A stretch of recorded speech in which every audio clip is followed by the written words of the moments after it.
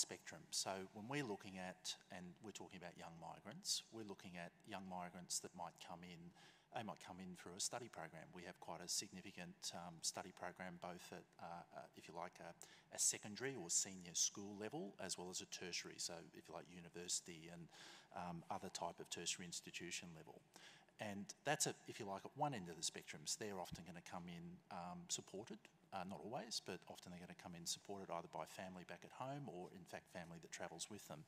And then at the other end of the spectrum, you've got those that are most in need. And, of course, the ones that Arania was talking about, I think, were definitely in that sort of latter category. And these are young people that are in need of significant assistance, particularly if they fall into that category I spoke of being unaccompanied minors. So no, if you like, family mechanisms, no community mechanisms. And we have had a lot of experience at that over the years. And I'll be frank in saying, because we always are, being Australian, that we have got it wrong from time to time. But over that time, if you like, we have worked out that different cohorts, so different people from different parts of the world, different young persons, require different things. Sometimes it's torture and trauma counselling, and in fact, I'm not a psychologist. Obviously, Arania is and can talk to this with much greater expertise than I. But even within that subset, they're going to require different type of counselling, if you like, depending on where they've come from and what they present with.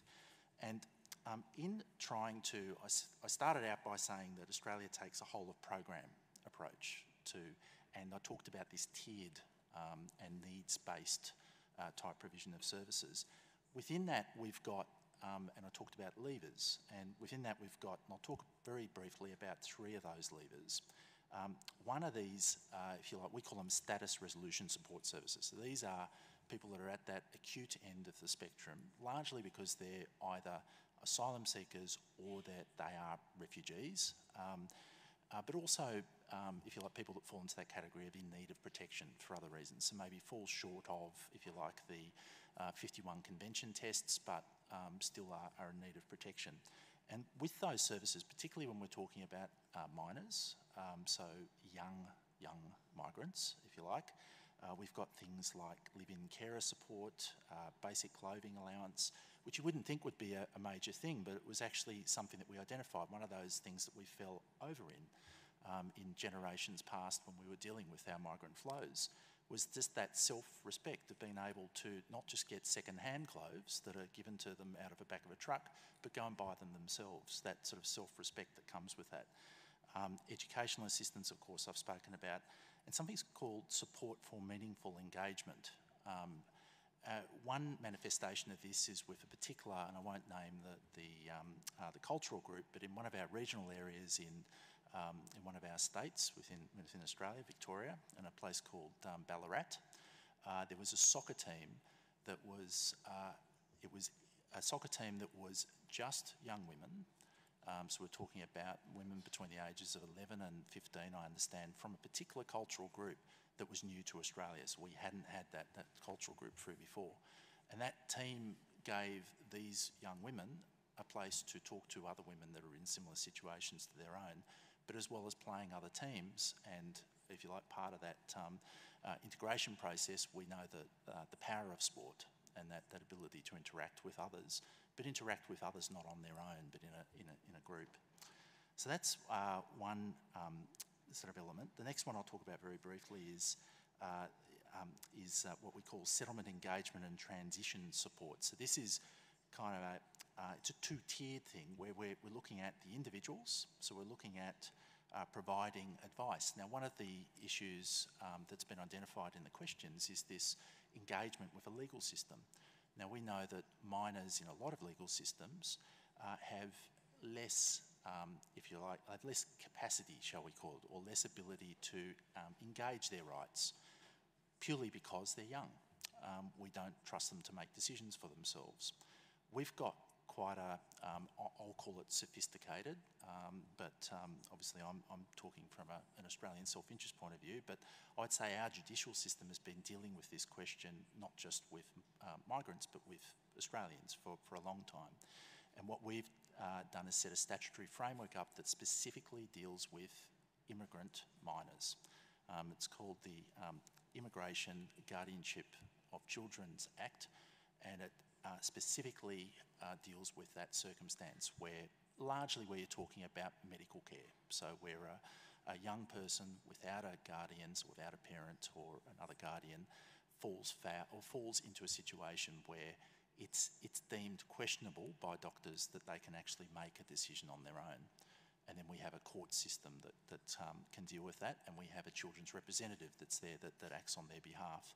And the potential, not in every case, of course, only in the most extreme cases, the appointment of a guardian.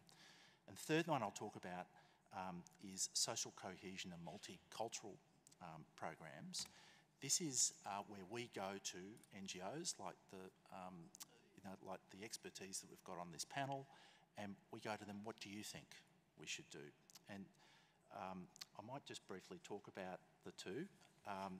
These are specific examples. One is called the Two-Way Street Initiative. So this is an NGO-led initiative where my government gave some money over to a group in Sydney, one of our capital cities in Australia, and it was specifically targeted at young Sudanese. We have quite a large group of Sudanese that came to our country as refugees in the late 90s, early 2000s, and this program is specifically targeted at arming them with, I'll call it key skills and knowledge required to work in Australia. But what it is essentially is talking about us. So what are our democratic values? What are concepts that we hold dear around equality, gender diversity? Basically learning about Australia, who we are. And it's a program that is led by, in a large case, former Sudanese. We are fortunate in that we have had a diaspora that's built up in that community over time, and we've been able to leverage off that through a program like this. And the last one I'll talk about is the Rights and Responsibilities for Young Migrants Community Legal Education Project. Now this is in another one of our capital cities of Perth, and it's targeted at those young migrants that are in those later years of their school education, so senior school level, and it deals with migrants that are particularly culturally and linguistically diverse. So we're talking about non-native English speakers that are coming from backgrounds that are quite different to what they've found themselves in, so in Australian society, and it's very much about educating them specifically about their rights and their responsibilities. So more about what they can do and what they can't do. Thank you. Thank you very much, Steve. Now we have two questions from Nadia, and of course it's linked with the work of Tahadi. Tahadi also provides free schooling for low-income and displaced children. What relationship exists between education and young people's psychological development? This is the first question. And the second one, what are your recommendations for governments, aid organizations, and other relevant actors to further support the psychosociological well-being of migrants, refugees, and other vulnerable populations? Please. Thank you. So for us on the ground at the community level, we found that focusing on education is our biggest priority. We work in one specific neighborhood, as I mentioned, and we have different centers: education, health, psychosocial center. Our education center is by far our largest center. We have about 300 children that pass through the center each day. That's from very young children through our early childhood program to primary school age children, and a growing focus on youth. Why this focus so much on education? Because in our context, we see a lot of children that are not able to access formal schooling. And that's for social reasons, economic reasons, and because it's the biggest demand from the youth themselves, from the children themselves, and from the families. Education, of course, is all about us reaching our potential and giving back to what we can to our communities. And there's a big drive from the community for this basic right. So within the Education Center, we provide academic instruction to the children and to the youth, all the usual things that you might imagine in a school. And specifically with the youth, and we also work on job training and vocational training. We expose them to a lot of different types of vocation that they might consider, and also provide them with job skills. The focus of the Education Center is also very much on building social cohesion, because it's one of the few places within our community that people from different backgrounds can meet together, build relationships, and work on joint projects. And through that, we also have very deliberate programs where we discuss peace building, nonviolent communication, and work on joint projects that the youth themselves design. For example, recently we had youth design programs for displaced families living in another part of the country, where they would visit them on a monthly basis and provide supports for them and activities. When I did this exercise that I mentioned earlier with youth that are not in an education program, I sat with young mothers that were under the age of 20 who had been married for a number of years. And we asked them, can you tell me again, what are the components of well-being to you? If you were to tell us, how can you be well? What things would help you be well? I was surprised, actually, but their number one thing was education. I thought, and even though I've worked in that area for 10 years, I thought their number one answer would be jobs for their husbands, or better housing, or schooling for their children. But actually, still, their primary desire was to be in school themselves. And I think this speaks volumes about the importance of education for youth, for their own sense of self, and for their futures. Again and again, when we asked this question, we had this one response. Education is about our future. I don't know if my future will be here or elsewhere, but I want the tools to build my future, and the future of my kids when it was the mothers. This was again repeated by young men who were working, again under the age of 20, who were the primary breadwinners for their family, which is common among the families we work for.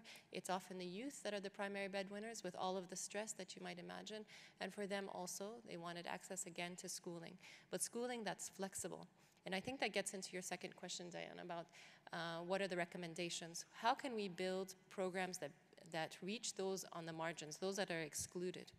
I think that was discussed in the plenary session yesterday by the representative from the EU, Mr. Christian, who mentioned again, what are the needs of those that are excluded? And so how can we adapt our service provisions, specifically education, to meet those that are not included? So for me, I often think of young mothers, those under the age of 25. Can we build education programs that offer childcare? Can it be done in a flexible way? Can it be done in a condensed way, moving away from these traditional forms of education? Same for those of youth that are working. How can we make education accessible to them? Another issue that comes up a lot with the youth we work with, whether in school or elsewhere, is the need for protection. So in our context, the school environment is a protective environment. It stands in stark contrast to the rest of the community in terms of it provides a space for youth to be safe, to be young again. They don't need to worry about violence. We don't need to worry about drugs. Unfortunately, that's a growing issue in our area. There's also the issue of racketeering. One of the youth was telling me, when I want to leave my house because it's small and crowded and I want a bit of privacy. I want to sit outside. But if I sit outside, a few minutes later, I have somebody come and just push me or insult me. And if I respond, I'll get into a fight. There's nowhere for me to hang out safely. So education or youth centers offer this important protective environment. It also reduces the chances that children will work because they're busy. Oftentimes when children are not in school, and youth, I'm using the word children, but I'm also meaning, those early teenagers who often, again, are breadwinners. If they're not in school, the temptation to keep them busy through work is very high. And I understand, actually, because the parents see if I leave them on the road in such an environment that's quite violent, most likely they're going to get into some kind of stressful situation. And depending on your status within the community, it's easier or harder for a parent to deal with. If they're working, they're more protected. So we need to provide alternatives to that. And I think the best alternatives are education. In terms of other recommendations, there is a need for policing that is friendly to youth, policing that preserves the peace, that's not only interested in specific operations. We have somebody has to be arrested or we need to do a certain action, but actually policing that's providing peace for youth, that's a resource to them if they feel unsafe. The issue of lack of security is often expressed even at their place of refuge. So these are some quick recommendations that I have that actually come very much from the youth. So thank you. Thank you. Now we have another two questions from Urania. Of course, again, it's linked with your work with Hestia Hellas. Can you share with us techniques and strategies employed by Hestia Hellas to assist and improve the emotional well-being and build resilience of young people on the move? This is the first one. And the second, and based on your work with young migrants and refugees, what recommendation do you have for a government, aid organization, society empower young migrants as individual and social level? Should specific policies to be adopted?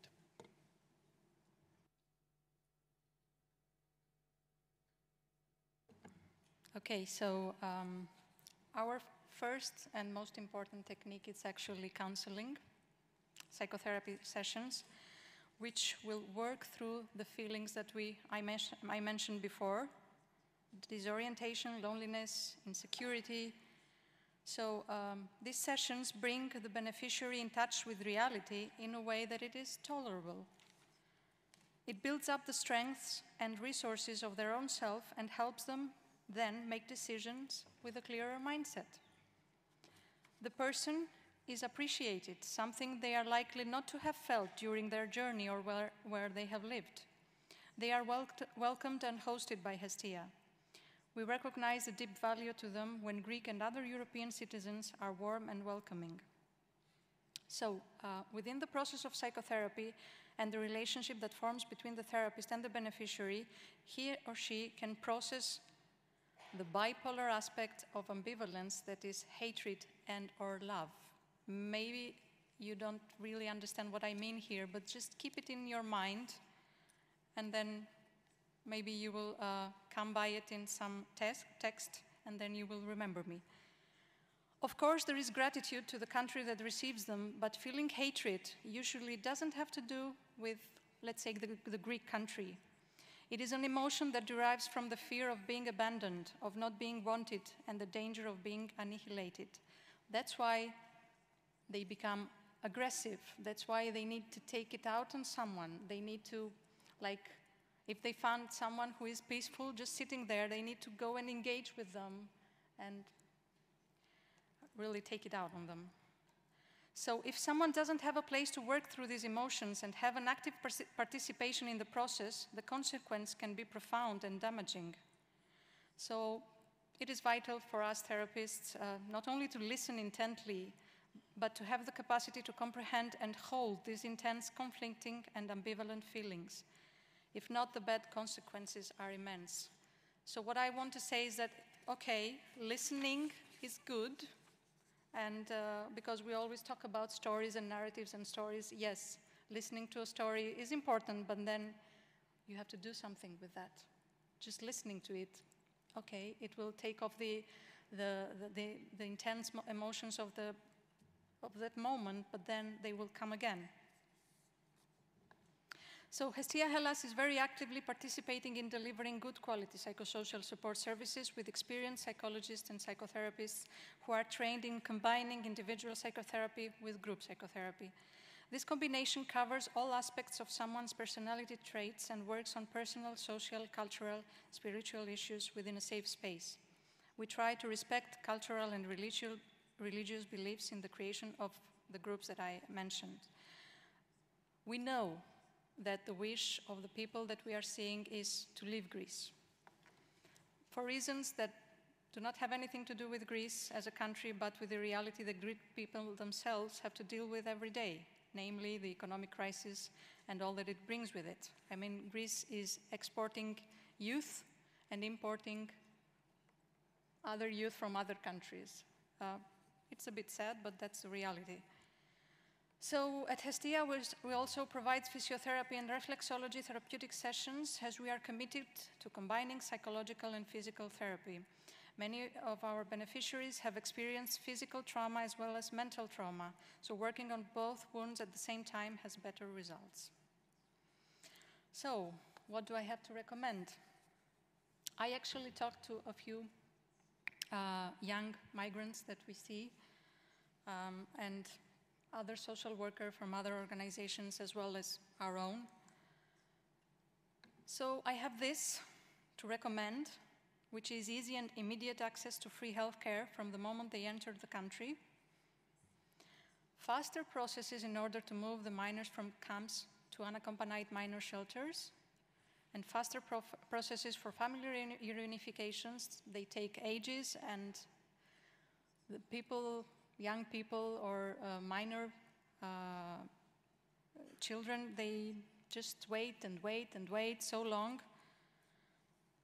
So access to education and proper support through integration classes, enough funding for shelters to be operational, and funding to organizations like HSTLS to keep doing the work they are doing. It is very important for these people who have been through multiple traumas, and they are traumatized again in countries, in the hosting countries, because of all these things that take enormous time to be done.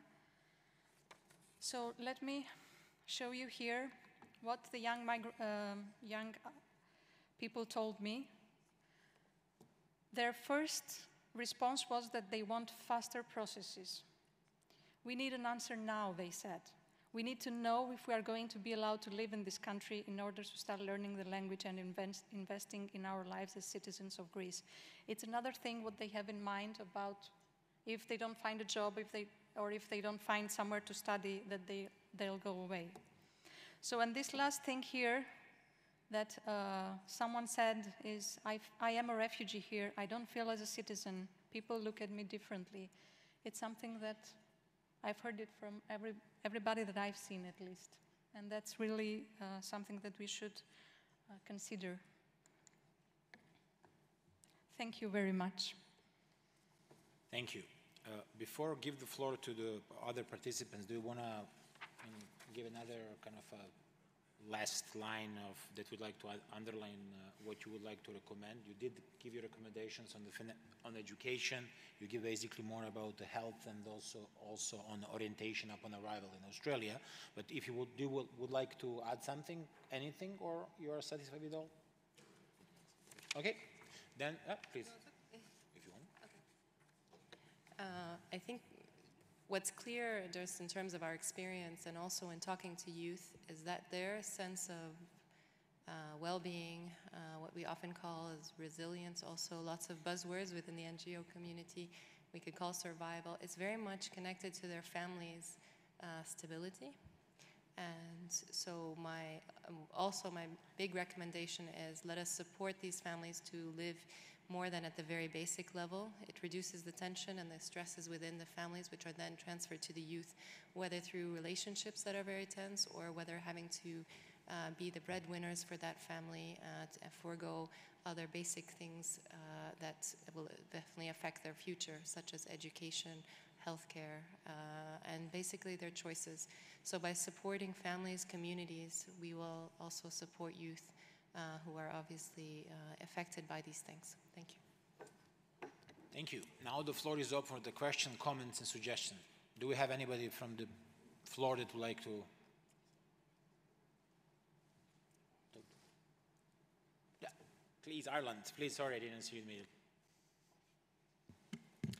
Thank you very much, Mr. Moderator. And first of all, many thanks to the panelists. It's always very humbling, I suppose, is one of those words that people use in Oscar ceremonies, and it's a horrible word. But when you hear people who are at the coalface of helping, it is an impressive experience. Just a question for Orania. You had mentioned that there are 5 fears, and then you put 4 of them up and said you'll see the 5th. Is the 5th this fear of not knowing what the future is, or is it something else? Thank you. Okay, so it's actually a fear. It's the fear of insult and betrayal, which after the fear of disorientation, we have either fear of abandonment or this one, when someone has been insulted in his personality.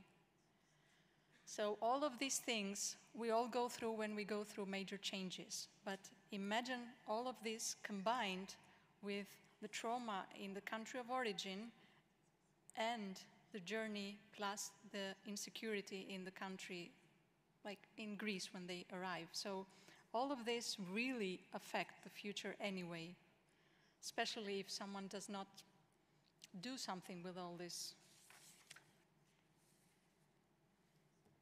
Did I respond to your question? Absolutely, yes. I wasn't sure whether there was another slide that hadn't appeared, but it effectively was there. Yeah, but it was there. I thought it was kind of a subset of the fear of abandonment, but it is the fifth fear. Thank you. UNFPA, please. Hi, thank you very much. My name is Ruben from the UNFPA office, and I know that we've been talking about physical and psychological well-being of migrant youth in different settings, and the word violence has often come up. Within the range of different kinds of violence, we obviously know that sexual violence is one of the threats that a lot of migrant youth are facing. So I would really appreciate it if you can touch on any kind of experiences or actions that your different organizations or government is doing in the prevention, but also in terms of aiding those victims of sexual violence within the process of migration. Thank you.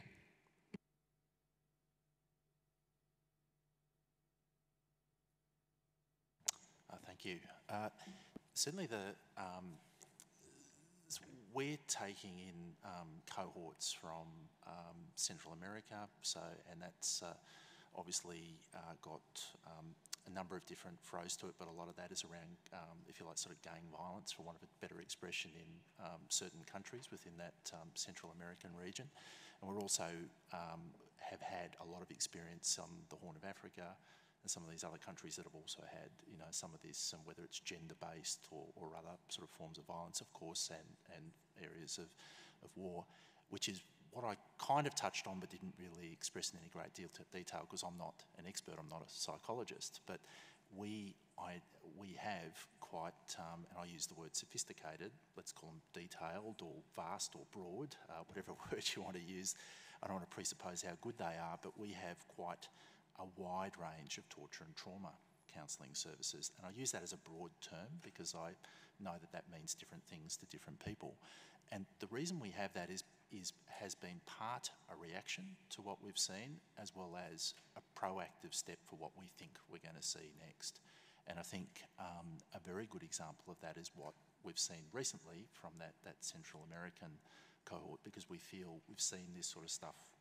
We think we're going to see what we've seen before, and so we've sort of armed that moving forward. How we actually deal, that's not really my area of expertise, so I can't really sort of go into the mechanics, but I'd be very happy to have a chat with you offline to put you in touch with colleagues that can. In terms of our work within the community, we try to work both in terms of preventing this through making youth and children and their families aware of inappropriate behaviors that others might do towards them, how to prevent that, and if that happens, what mechanisms are there to support them. And on the other hand, we have a team that's only focused on protection issues.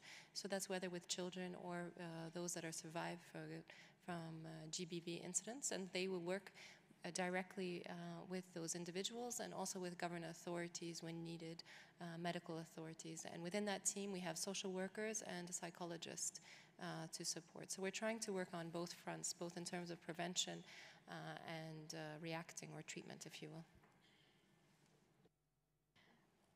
And as for Greece, there are some programs specialized for people who have suffered sexual violence. And we at Hestia, we have people like that.